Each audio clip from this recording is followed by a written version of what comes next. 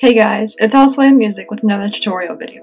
So, I joined my school's marching band this year, so they're supposedly holding a modified band camp schedule, and there's a lot of restrictions. You have to wear your mask when you're not playing your instrument, they're doing it in smaller limited groups, and so on. And one of the other restrictions is you can't refill your own water bottle, so the band director recommended you get one of those big half-gallon ones. So, this is mine. I just got it, and I'm going to try painting it to customize it so I know it's mine. I'm going to put a bass guitar on it since I am the one and only bass guitar player in my marching band, and I'm going to show you the process in this video. First, though I don't have this recorded, I took the stickers off and washed the water bottle. Then we used isopropyl alcohol to clean the surface and get off any remaining sticker residue. Next, I taped off the area that I wanted to paint with masking tape. I didn't want the area I painted to have straight geometric edges. I wanted it to look a bit more organic, so I sketched that general shape out with a Sharpie. Then I took the tape off, flipped it over, and cut out the outline with scissors. Once I got the shape I wanted, I put the tape back on the water jug. This open area here is what I wanted to paint. So I added a bit more tape around the edges, and added some automotive body masking paper to cover the top and handle, and taped that on as well. Next, we sanded the surface with 120 grit sandpaper so it would be roughed up and hold the paint and primer nicely. This is a very important step. We actually did everything before this, but didn't sand it first, and it didn't work. So make sure you sand your surface before you start. Very important step. Then my dad sprayed a coat of SEM High Build Primer Surfacer. Make sure whatever primer you use is compatible with plastic.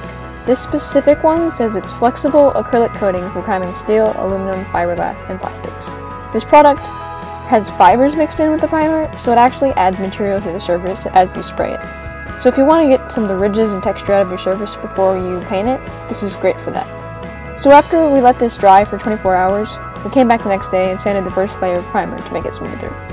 To get all the dust off of the surface, we cleaned it with some more isopropyl alcohol, and my dad dried it off with his air hose. I noticed that I could still see a little bit of the red plastic underneath, so we added a second coat of primer.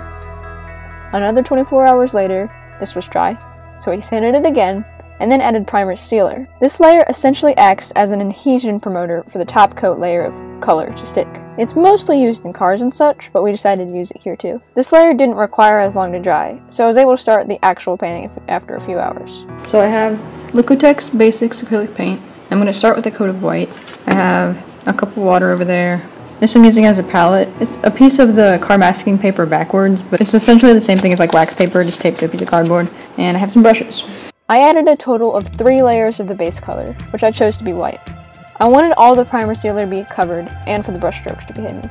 So I've put 3 layers of white acrylic paint on my water bottle, and now I'm waiting for it to dry.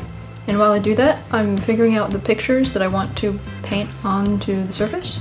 So for some of them, I printed out reference pictures, such as this base, which I'm probably going to try tracing.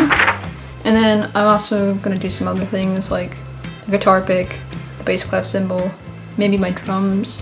Then I went ahead and drew the other images I wanted on this paper. Next I took a sheet of tissue paper, like what you would use for presents, and traced over my images with pencil. The idea is, you place the tissue paper over the surface you actually want your images to be on, and you go over all the pencil lines with a thin Sharpie.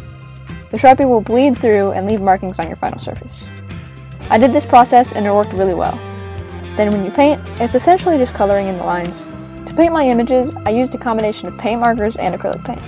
The black and silver you see is all paint marker, and the various browns and tans are acrylic. After all my designs were dry, I took off all the tape and applied 3 coats of outdoor Mod Podge, letting it dry 15 to 20 minutes between each coat.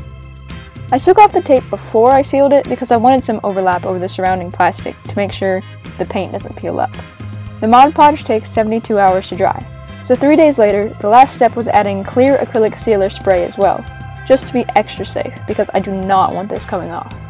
So on and off, this was about a week's process, but here is the final result. So I'm pretty happy with the way it turned out. The steps that we ended up having to do after the first mess up and then redoing it were sanding it, wiping it off with isopropyl alcohol to get all the dust off, putting primer on it, and my dad used high build primer. So we sanded it again, and put another layer on and sanded it again. And then my dad had primer sealer, and then after that dried, I put on 3 layers of white acrylic paint as the background layer. Then I traced on my designs using a tissue paper and Sharpie transfer, and I filled it in with a combination of paint marker and paint, and then put 3 layers of Mod Podge on it to seal it, and then finally we sprayed it with a spray clear acrylic. So in all, I'm very happy with this result, and if you want to do it too, it can be repeated on anything similar like a cooler or one of these other water bottles.